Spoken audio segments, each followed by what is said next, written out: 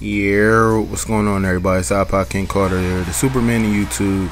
Today I wanted to check in with everybody and give the Dallas Mavericks fans hope. A lot of people are saying that when they're playing the NBA 2K demo, they don't want to play with the Mavericks, they want to play with the Heat. It's not enough highlights, it's not enough moves. Well, I'm here to tell y'all all about the moves and all about these highlights. Let's get straight into the video. Alright, y'all, let's start it off with Rudy Fernandez taking a steal from LeBron. Yeah, I ripped LeBron, guys.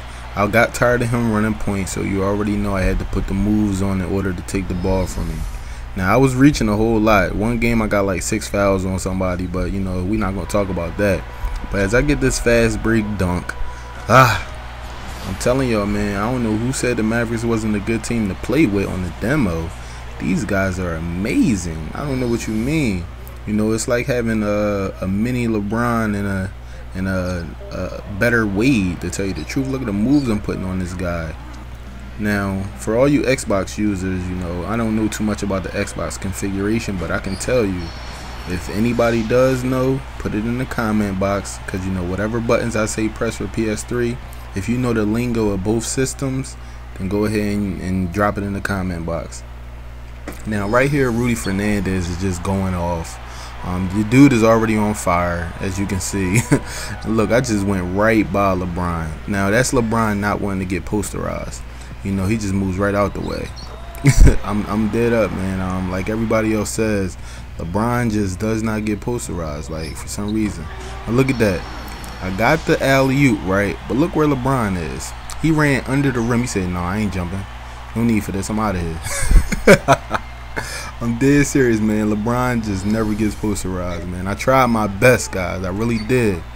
But let's get to Caron Butler, who said he isn't nice. Come on, he's back. I don't care what nobody say. This guy is back. Back off injury.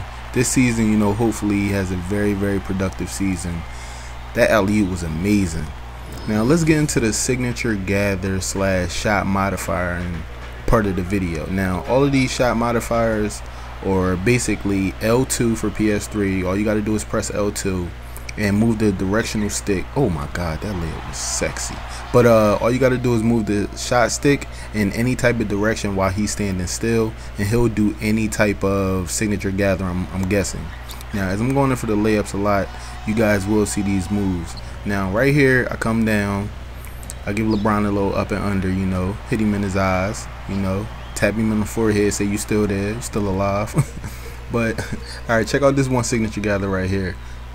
One dribble, jump shot.